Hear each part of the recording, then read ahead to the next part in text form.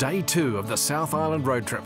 Stephen Fleming, Phil Tataurangi and myself swap BMWs and head east of Lake Tekapo through Burke's Pass. Well, the road trip continues from Tekapo through to Clearwater, and there's a little spot called Burke's Pass and a country cemetery which has special family significance for me. The Burke's Pass Cemetery was always a must-stop for my brother Phil on his golfing travels, and now me. So this is where my granddad was buried, and he died sadly at the age of just 41.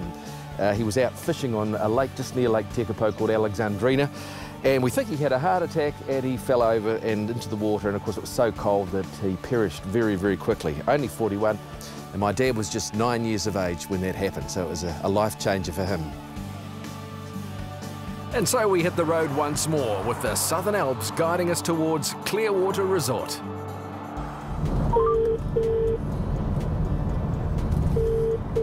Hello, mate.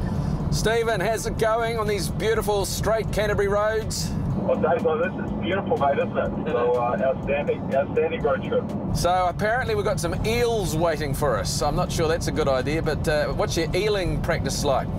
I guess we're going to have to be pretty good with the hands all round. So Phil's got a little bit of Māori blood in him, so he may have some history with cooking and catching eels, so hopefully he can help. So I'm not sure what I bring to the party. Mate, you'll be able to talk us through it with those dulcet tones, that very slick, professional attitude you've got, so I'm sure we'll get some good commentary from the side. Yeah. Well, look, you enjoy the drive, and we'll catch up closer to Clearwater. Clearwater, near Christchurch, is our next stop.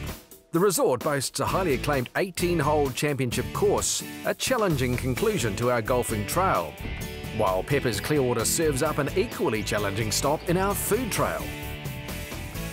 So the road trip brings us here to Clearwater, and apparently before we get out on the golf course, boys, we've got to actually go and catch our dinner, and it's for a slips field, it's perfect. It's eels, you'll love it. That's right, but I'm out of practice, so I'm using my captaincy skills, and we've got the stockings and obviously the bucket. What the hell do we get? And Phil's going to hhoot them over to let you do your thing. Oh, no, hang on a minute. You're the safest pair of hands in New Zealand cricket, and so there you go. I'm manahiri down here. I'm a visitor. I'm not tangata whenua, so I'll leave that duty to the locals. Yes. No, that's spot on. Where's the teamwork? Oh, here we go. Oh, he's coming. He's moving. Come on. Here we go. Look at that. There you go. Hold up by the head. Hold up by the head. Now, that's clever. This is the bear. This is the Bear Grylls of me. Coming for. Get on it, Steve. I got it.